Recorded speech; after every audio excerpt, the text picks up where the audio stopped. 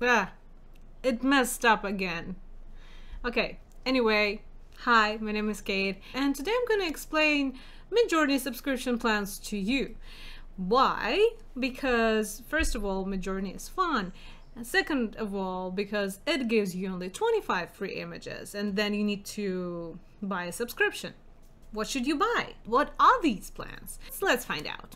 So if you want to subscribe, you can just type subscribe and it will show you the subscription page. So let's open this page and let's see what it has. We have 3 plans now: basic, standard, and pro. And you can say, well, that's okay, I'm just gonna take the basic plan and that's it. But that's not that easy. First, it's not $8 per month, because it is $8 if you buy for a year. But if you want to pay monthly, it will be $10. So, as you can see, the difference between all these 3 plans are fast GPU time and relax GPU time per month. But before we go to that, I'd like to show you this one. This is usage rights. And what it means, you can see that with basic, standard, or pro plan, you have general conversion terms. But with free trial, what we have is non-commercial. What it means that basically you can't use art generated by Midjourney if you use just the free trial.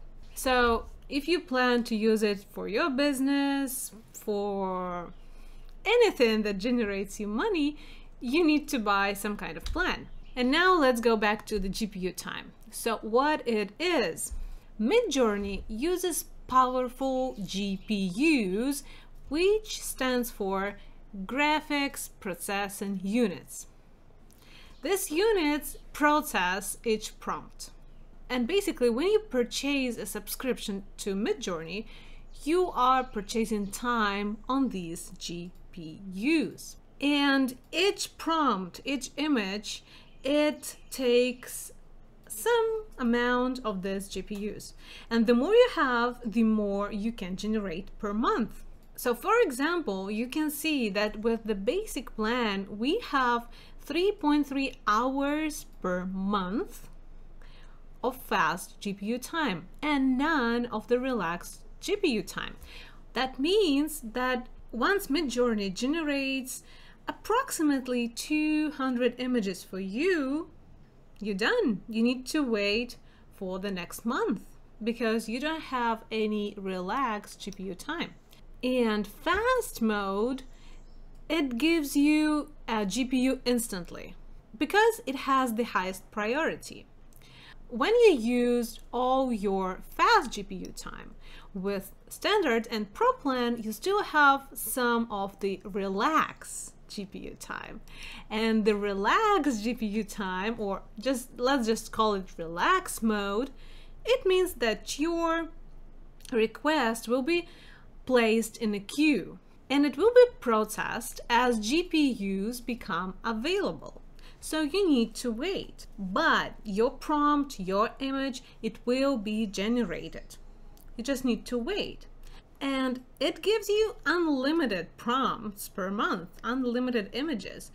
With standard and pro plan, you can basically generate as many prompts as you wish, as many images as you need.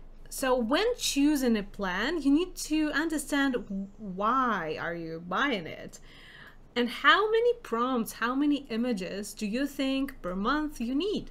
And overall, the basic plan is not for you if you use Midjourney to generate many images. Because again, 3.3 hours per month is around 200 images. But the basic plan will be enough for you if, for example, you just need to generate a logo for your business. Basically, you just need a few variations of it to choose from, and then you want to use this logo for your business, in your commercial activity. And the basic plan allows you to do that. In case you need many images, many prompts, yeah, you will need the standard or pro plan, and they are pricey. Also, you need to know that Midjourney says that in relax mode, it can take up to 10 minutes to do the job. It also says that if you use the relax mode occasionally, you will have shorter wait times compared to subscribers that have used it more.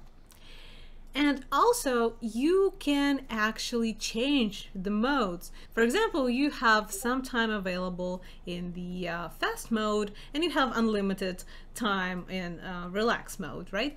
So you can actually change which mode to use for this job that you are doing right now. You can switch between modes by just using the fast or relax commands. You also can see that the Pro plan has stealth mode, and what it is, it's a command that prevents your images from being visible to others on the Midjourney website.